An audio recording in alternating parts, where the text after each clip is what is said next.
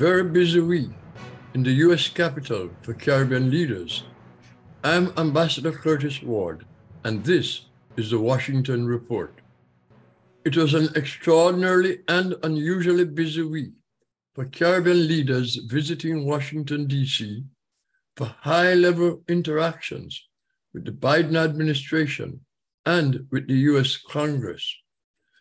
I have been observing U.S. Caribbean activities in the U.S. Capitol for decades, and this level of engagement by Caribbean leaders is a rarity. As a matter of fact, not since the 2007 Washington Conference on the Caribbean and the summit with the Caribbean leaders and President George W. Bush had we seen such intense and meaningful engagement by Caribbean leaders in Washington. One of the major highlights of the week was a meeting between Vice President Kamala Harris and 5 Caribbean leaders on September 15th to assess progress on commitments made by President Biden and Vice President Harris in their meeting with Caribbean leaders at the Summit of the Americas in June 2022. The Biden-Harris administration committed to partner with Caribbean nations on 3 specific areas: energy security, access to finance, and food security, which Caribbean leaders identified at the summit as priorities for the region. President Biden and Vice President Harris agreed to establish 3 high-level action committees, each co-chaired by Caribbean and U.S. representatives, to develop near-term solutions to these pressing challenges in the region. The 5 Caribbean leaders who met with Vice President Harris on September 15th were President Chan Santokhi of Suriname, the current chair of CARICOM, the 3 Caribbean co-chairs of the action committees, Prime Minister Mia Mottley of Barbados, co-chair of the Finance Committee, President Dr. Irfan Ali of Guyana, co-chair of the Food Security Committee, Prime Minister Dr. Keith Rowley of Trinidad and Tobago, co-chair of the Energy Security Committee, and President Luis Abinader of the Dominican Republic. The meeting was convened to discuss the plan of actions to build on and accelerate implementation of the U.S. partnership to address the climate crisis, PAC 2030, launched by Vice President Harris at the Summit of the Americas to strengthen energy security and climate adaptation in the Caribbean region. There are 3 initiatives on the agenda for actions to promote energy security, 4 initiatives on actions to promote access to finance, and 6 initiatives on access to promote food security to engage in the near term under the Zero Hunger Caribbean Plan, according to a White House statement. On the energy security initiatives, the U.S. will work with Caribbean countries to develop technical assistance packages and prepare viable energy projects that are attractive to investors and provide support to the region's energy infrastructure development goals. On access to finance, the U.S. will explore access to financing for graduated countries suffering from extreme events, doubling the capital for IDB Invest, convening a correspondent banking group, and U.S. membership in the Caribbean Development Bank.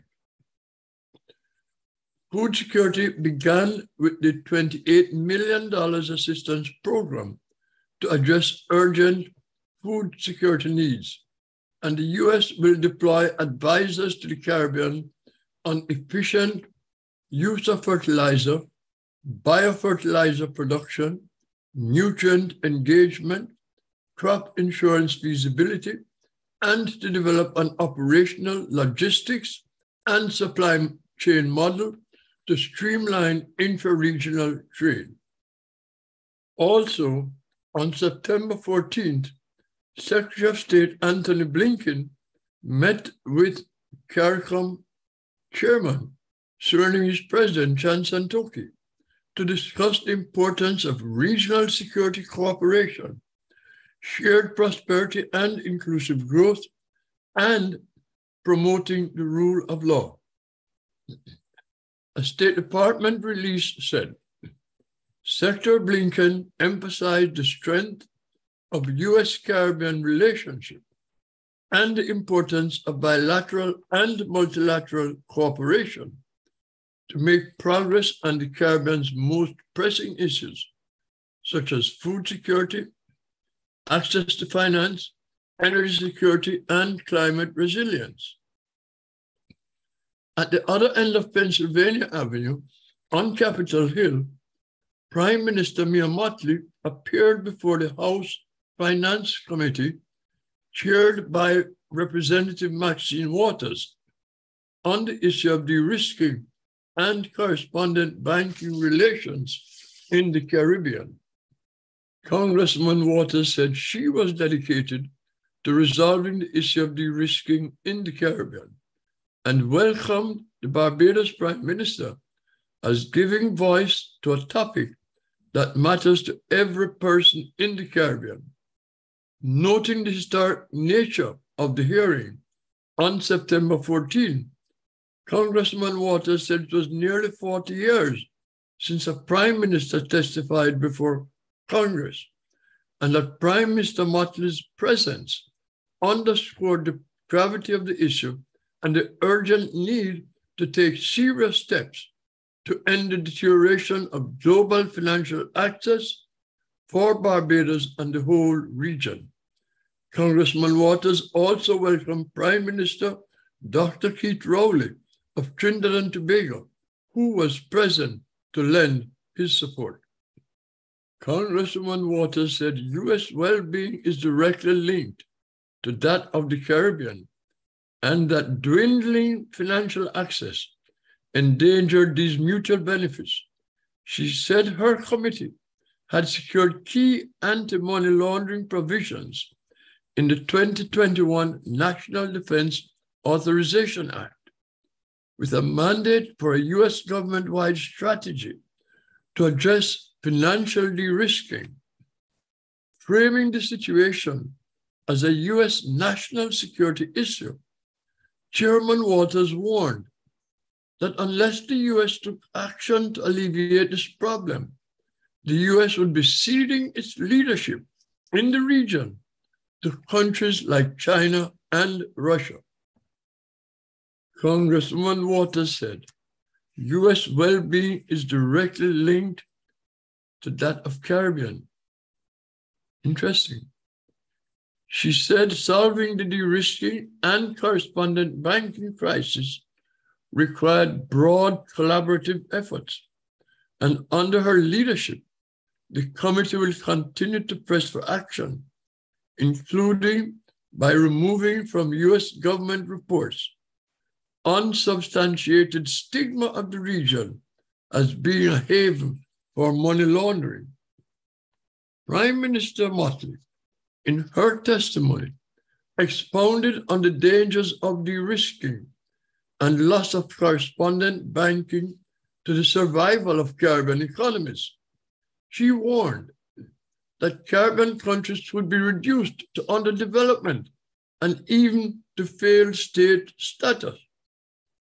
She noted that Caribbean economies cannot function on their own without access to these banking services, and pointed out that the costs and delays in opening of bank accounts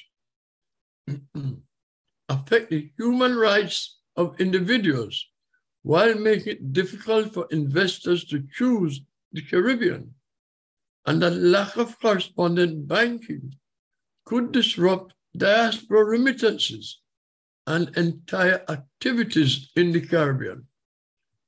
Prime Minister Mottley said the hypocrisy of the listing of the Financial Action Task Force and the OECD on the risk of terrorism financing and money laundering, targeting the Caribbean rather than following the money where suspicious deposits are made in New York, London, Switzerland, and Luxembourg, countries that are not listed, while unfairly and unnecessarily listing Jamaica, Trinidad, Guyana, and Barbados.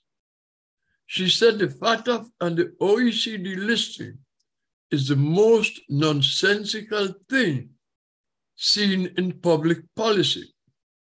An engaging agenda for U.S.-Caribbean partnership, from which much is expected. A busy week indeed. This is Ambassador Curtis Ward with the Washington Report.